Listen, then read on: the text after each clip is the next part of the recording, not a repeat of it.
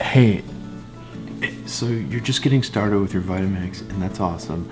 I gotta tell you a few things, a few mistakes that new Vitamix owners, beginners make all the time. Don't make these, okay?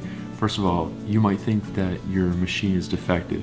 99.5% of these machines don't get sent in for service. So 0.5% of these machines ever get warranty claims. So your machine's probably not defective. Chances are you need to add a little more liquid, so respect the ratio, so half liquid, half solid, or loading order. So make sure that you add liquid ingredients first, fleshy fruits, greens in the middle, and then frozen stuff, ice, frozen fruit last. Also, don't be afraid of your Vitamix.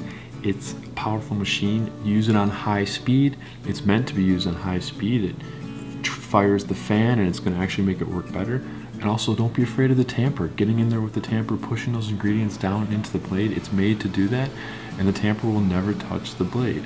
Also, I know you're really excited, and you probably got a Vitamix to make all the things. Smoothies, juices, nut butters, hummus, ice cream, hot soup, flours, batters, chopping, all the things. You're gonna have this thing for a lot of years. Go slowly. Oh, don't put it away. Keep it on the counter. It's going to be your reminder that it needs to be used. Feed it, put things in it, and use it as a tool to achieve your goals and to get better. Leave it on the counter. Okay, last one.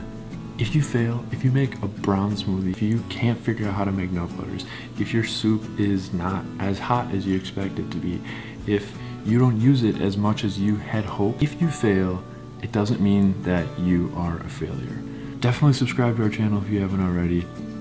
If you appreciate this video, if it was helpful, thank you so much for watching. We will see you in the next one. Goodbye.